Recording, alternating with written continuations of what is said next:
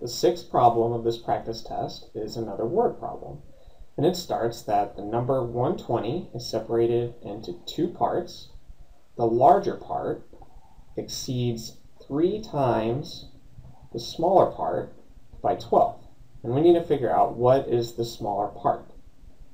So we'll take this a little bit at a time, and essentially if we're splitting the number 120 into two parts, we'll need two variables. So we'll say that L is for the larger part and S is for the smaller. Okay, and right away we know one of the equations that we need. The number 120 is separated into these two parts. So essentially L and S combined make 120, or L plus S equals 120, though we have two variables and only one equation right now. So the only way to solve this is with a second equation. And in the next sentence, we get our second equation. The larger part exceeds 3 times the smaller part by 12.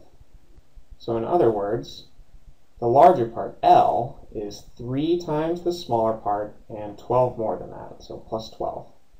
And from here, what we can do is just take this equation that's already solved for L and plug that into L in the first equation.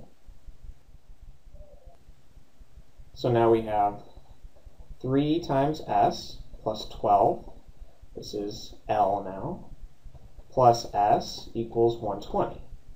Okay, and if I combine all the S's, I have 4S plus 12 is 120, and I can subtract 12 from each side, so that I'm left with 4 times S is 108.